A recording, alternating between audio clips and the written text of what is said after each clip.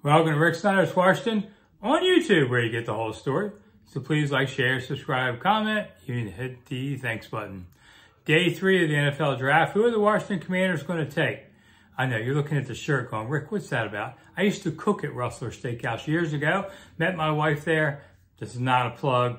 I just felt like talking about it. All right, day 3. Well, I have to say this. You got to think they're going offensive line in the third day of the draft. I would like to think they'd probably pick up a linebacker, a tight end, and somebody who plays special teams. I mean, basically day 3, you're looking for diamonds in the rough, hoping you get lucky on some of them. They've done decently in recent years in the later rounds. I just was surprised they didn't go offensive line somewhere in the first couple picks, but I guess Ron just loves his guys. So, all right, Sam Howell, you're on the clock. Start running backwards now. Get used to it in your off-season conditioning. This team, this whole team is going to be about what does Sam Howell do?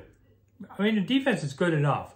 I'm not against taking good players for the defense, but I just was surprised they didn't go a little more offense, find an offensive lineman, find a tight end early in the day. So that's what you got to find here. But day 3 people, if you get something out of them, great. I mean, good teams usually do have them, but it's nice reserves. You don't get a lot of starters, from the 4th on. So this is just kind of picking and choosing, tuning in and out of the draft at times. This isn't the picks that are going to make the difference. So we'll see what happens with this. But I was a little surprised that Washington didn't go offense more in the first 2 days.